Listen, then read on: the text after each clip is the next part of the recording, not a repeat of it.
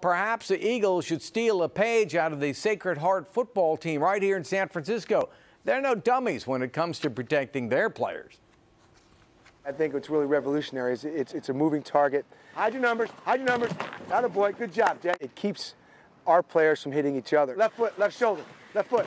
All right, not bad. Let's keep it in the strike zone right about 2, because it's still a forceful, tackle. Shadowman is trying to revolutionize the way football teams practice.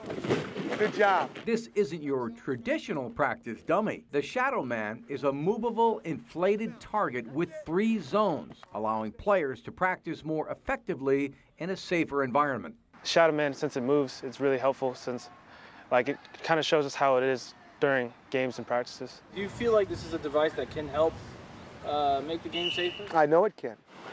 That's the one we like. Attaboy, good job, Bryant. It's a moving target. The most underused part of American football is the eyes and targeting and kind of our internal GPS. And this gives our kids something to kind of focus on that's moving instead of a sitting bag. Originally a tool in rugby practices in Ireland.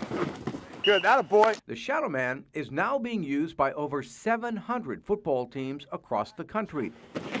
Good job, there we go. 50 of which are NCAA Division I programs. The fact that it's mobile is what really gives it that edge and what players really like. So it's like making a real game-time tackle without risking the body-to-body contact. With concussions and players' safety such a hot topic around the game of football, it was a no-brainer for Sacred Heart head coach Ken Peralta to implement the Shadowman at his practices. Football is a lot safer now than it was when I was playing in the 70s and in the early 80s. It's a lot safer game, and through the Shadowman, these type of products, and teaching you different placement, in terms of your body, in terms of tackling. The game's getting better. It really is.